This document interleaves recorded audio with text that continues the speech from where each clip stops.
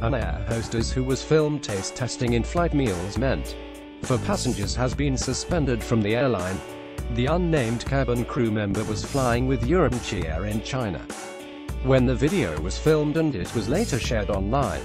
The clip is said to have been taken some 45 minutes before the aircraft was due to land in Yinchuan City in northwestern China. The air hostess appeared to realize she was being recorded by a colleague but did not seem to mind.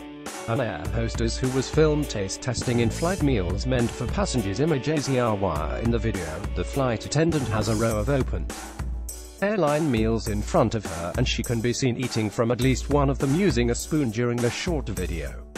Social media users on Weibo demanded an explanation for the behavior while also questioning the carrier's hygiene standards.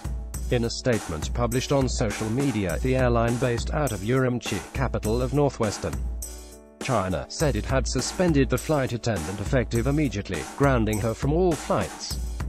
The unnamed cabin crew member was flying with Urumqi Air in China when the video was filmed. Images The company's statement claimed the in-flight meals in the video were leftovers which were not handed out to passengers.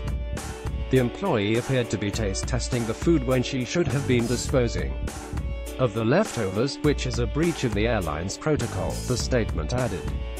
Urumqi Air apologized for the incident and said they were conducting a full investigation.